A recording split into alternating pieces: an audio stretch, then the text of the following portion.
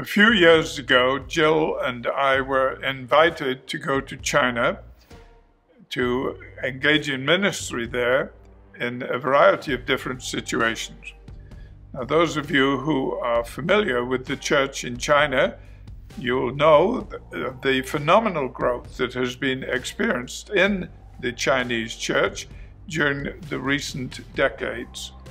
And much of this growth has taken place in small groups, in small villages scattered over this huge country.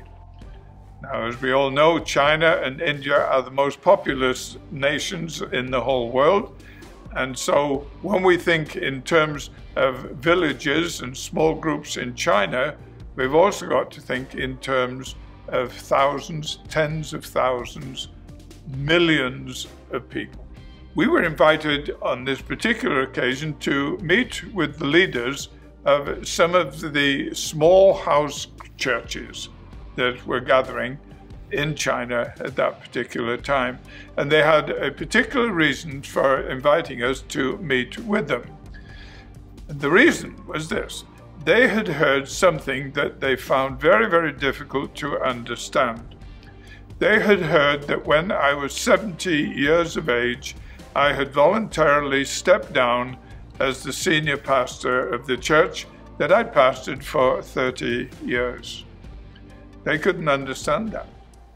Why would somebody who is only 70 years of age, in good health, why in the world would he ever voluntarily surrender the privilege and responsibility of the ministry?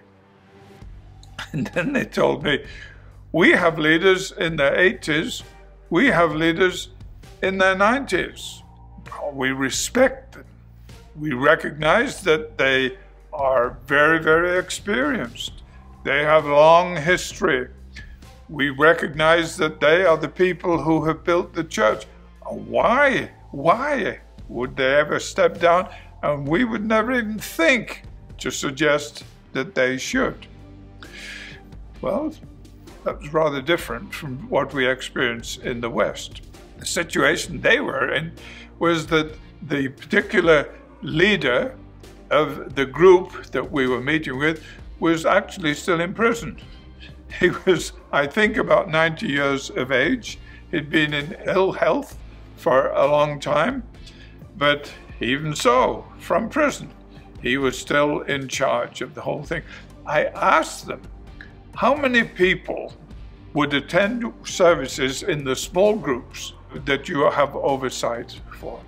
How many people would be there? And they said, oh, about 1 million people.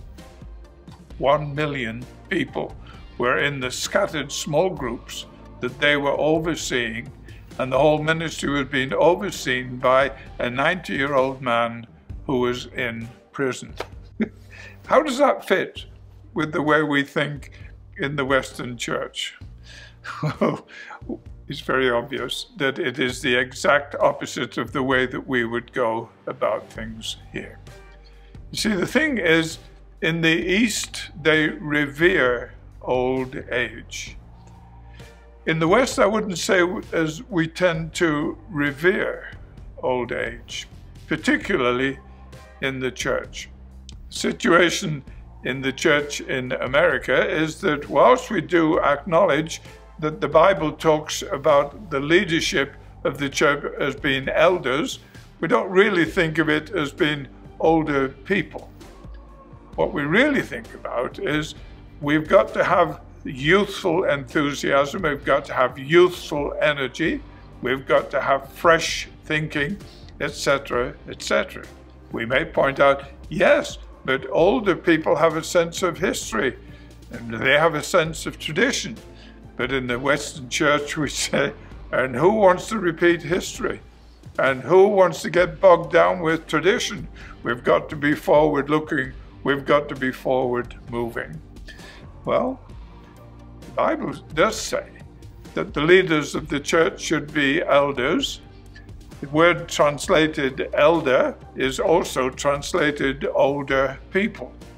So I think we should, first of all, learn from the church in China that has grown exponentially in a way that we haven't seen in the Western world for a long, long time, if ever at all. We should learn from them. But at the same time, we should treasure the things that we have learned in the Western culture. What we're actually talking about is, what is the role of seniors in the church in America today? Where do seniors fit? I think, from my experience, I would have to say that they don't fit very well in many parts of the contemporary church. I remember on occasion we were in a conference for seniors in America, and we listened to many of them. Now, these were people who had retired from responsible positions. They had a long history in their churches. They were devout believers, and they were committed to their local church. But there were two things that we heard repeatedly from these people. The first thing that we heard from them was really sad. They said, in the church, we feel marginalized. And in the culture, we feel traumatized. In the church, we feel marginalized. In the culture, we feel traumatized. I personally believe that those are two things that should never, ever be the case in the Church of Jesus Christ. What is the role of older people in the church, or for that matter, in any part of the culture? Well, I think we've got to understand the unique things that we know about seniors. I happen to believe that seniors are a unique resource that the church does not always appreciate or utilize. Let me explain what I mean by this unique resource. Seniors have the most life experience. That's pretty obvious. If they're seniors, it's because they have lived longer than juniors.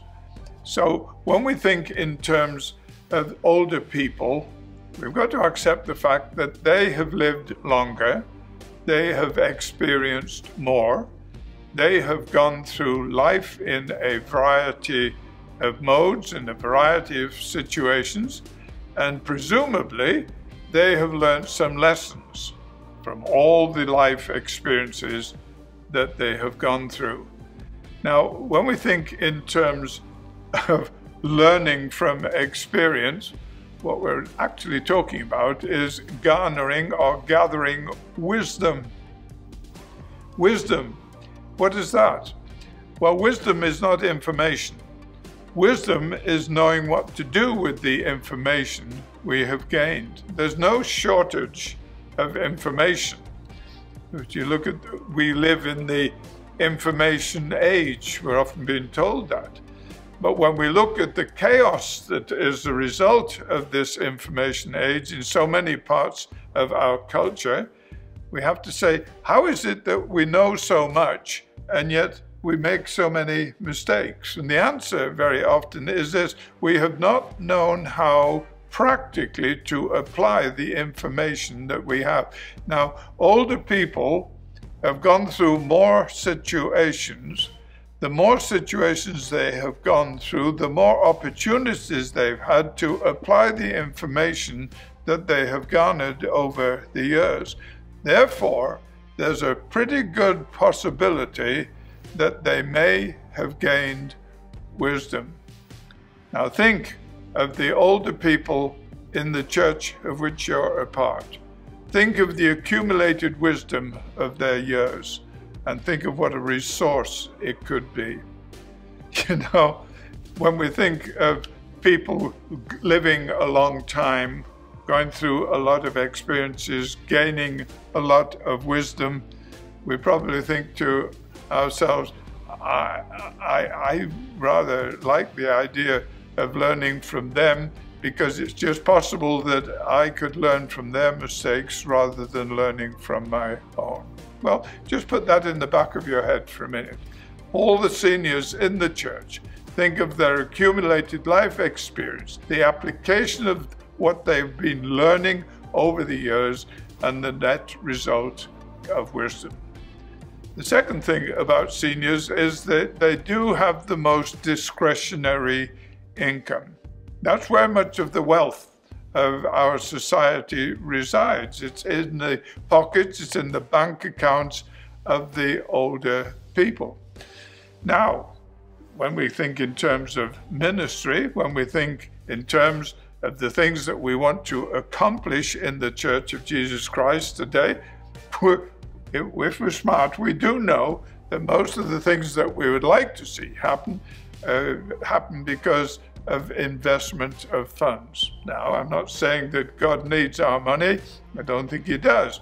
But the reality is, if we're going to translate what God is telling us to do, that are part of his purposes, then we've got to recognize that money is necessary. Where's it going to come from? Well, in actual fact, it is in all probability most likely to come from the bank accounts, from the pockets, from the wallets of the senior people. The third thing to bear in mind is this: they have the most wisdom, they have the most discretionary income, they also have the most free time, particularly if they are retired. Now, much of the work of the church is done by volunteers. But more than thinking in terms of getting the work done in the church by volunteers, what we need to realize is this: that the ministry of the church is not in the hands of a select ordained few. The select ordained few have the responsibility and the privilege of training and equipping the people who constitute the body of believers, training them to do the work of ministry. Now then, I often heard people when I was a senior pastor say, "Stuart, we are so busy. Our day jobs are so demanding. Our travel time is so demanding. We get home, we've got our families to look after, and then we want to come and be involved in the church times of worship and teaching. And then on top of that, you want us to run small groups. And on top of that, you want us to get out and exercise ministry. We don't have time." Well, senior people do have the free time. So why don't we utilize it? And the next thing, of course, is that they, and this ties in with the idea of life experience and wisdom, but they do have a sense of history and tradition. Now, somebody has said that if we don't learn our history, we are doomed to repeat it. And I think there's a lot of truth in that. Very, very often, we engage in activities in the church because somebody has a good idea. But we could save ourselves a lot of trouble if, before we embark on what this new idea is all about, we take the trouble to think in terms of what led up to this idea, what led up to this situation, what led up to this opportunity, and think about how to handle it in its proper context.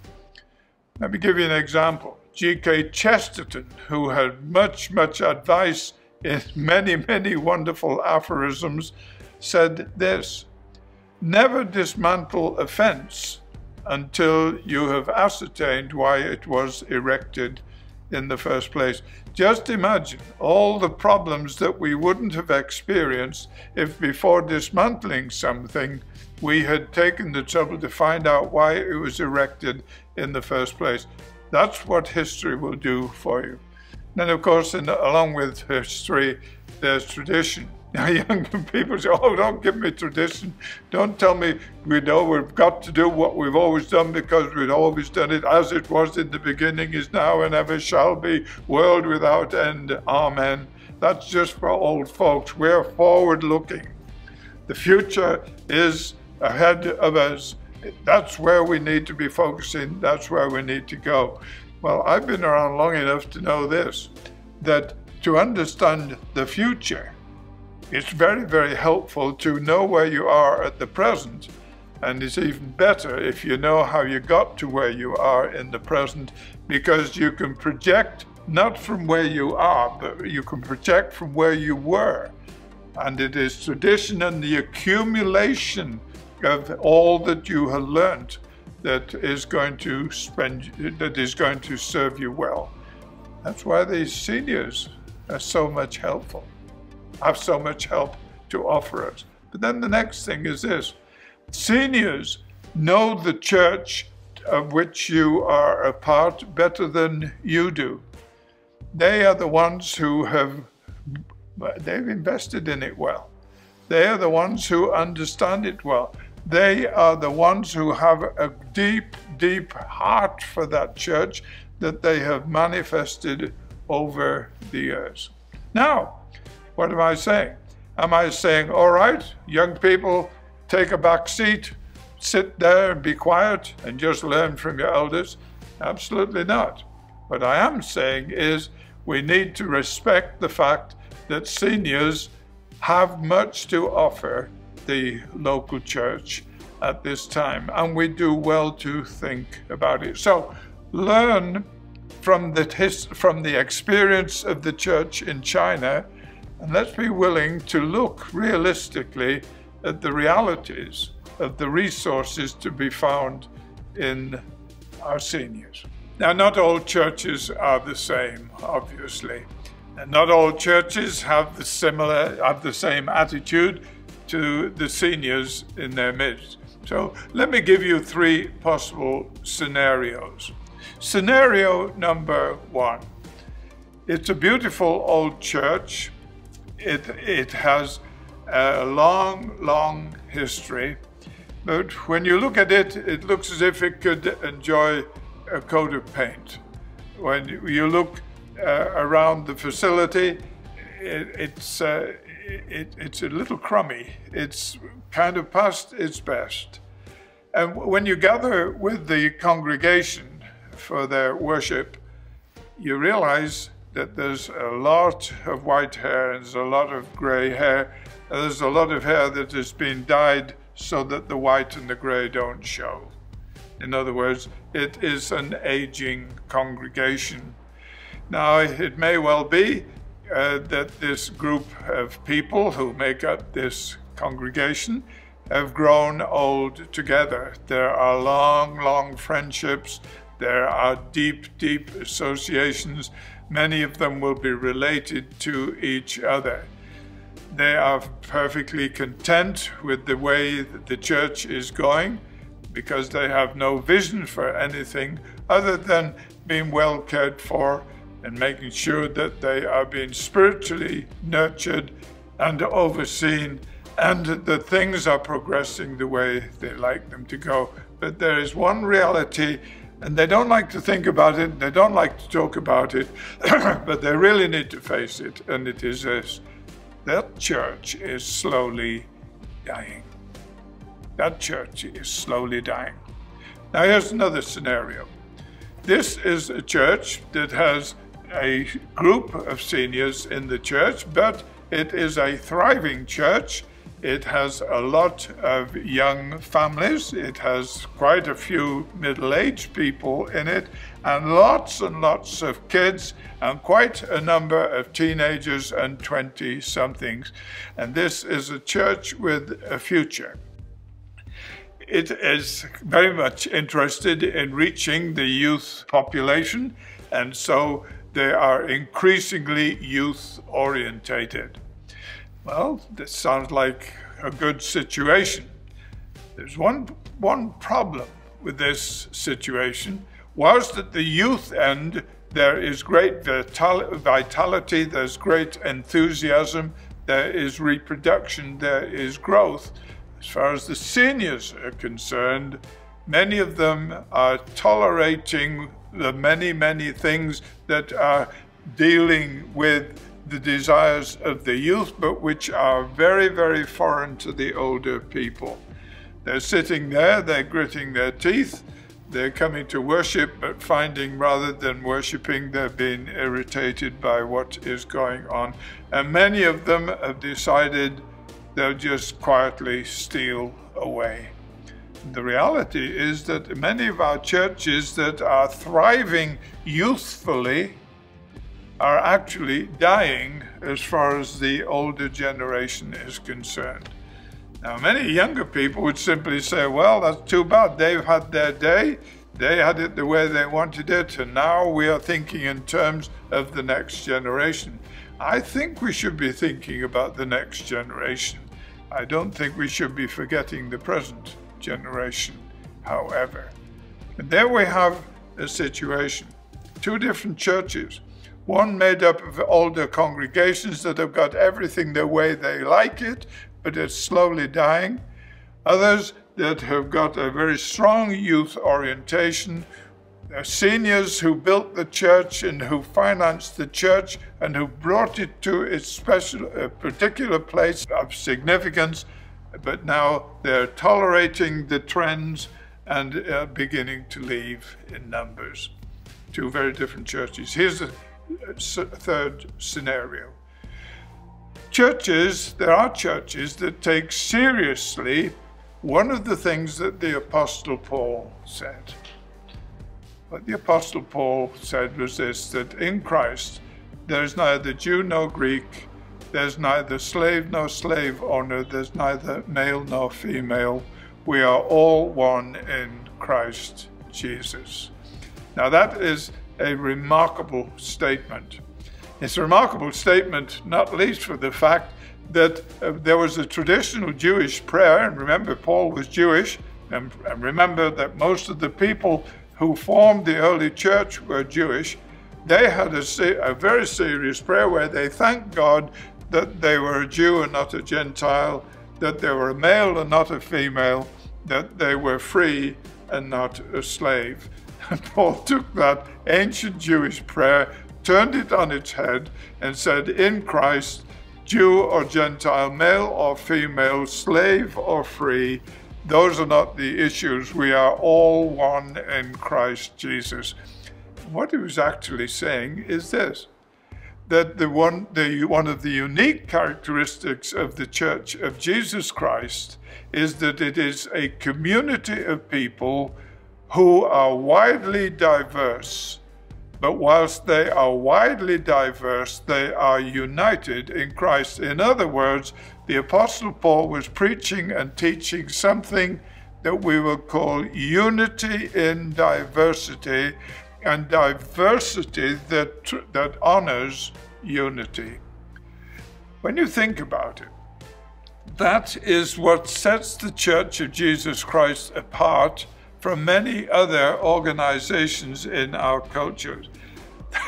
I remember when I played rugby, I thought one day, wouldn't it be interesting to try to get these people who were united as a rugby team with the love of rugby, wouldn't it be fun to teach them embroidery? How much chance would you have of getting rugby players to be interested in embroidery? Well, I would say your chances would be slim to nil, and that's over-exaggerating the possibilities. What you've got to realize is this, that people are often united because they have very, very specific and narrow interests. The church is made up of Jew and Greek.